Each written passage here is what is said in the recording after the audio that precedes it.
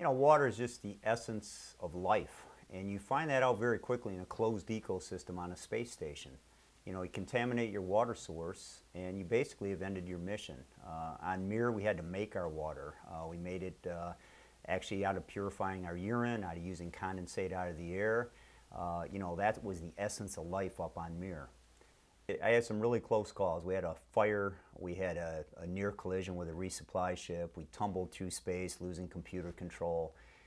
And when that happens to you, and you're out there by yourself, myself, two Russians, life and death situations, you realize what's really important in life. And what's important in my life is my family. And my first thoughts in the middle of a raging fire, actually as I'm feeling my way along a bulkhead trying to locate a personal respirator so that I could stay alive in that environment. First thought, and the thing I yelled out, I said goodbye to my son. I yelled it out. I said, "Goodbye, John. I love you. I'll be watching over you. Sorry I'm not there for you like my dad was there for me." You think about those things that are personal to all of us. Don't have to be an astronaut. Don't have to be out in space.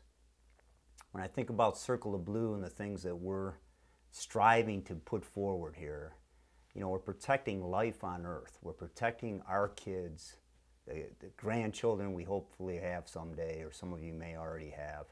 It's something very, very precious. It's a resource that enables life, and we need to be very, very careful about how we treat that resource.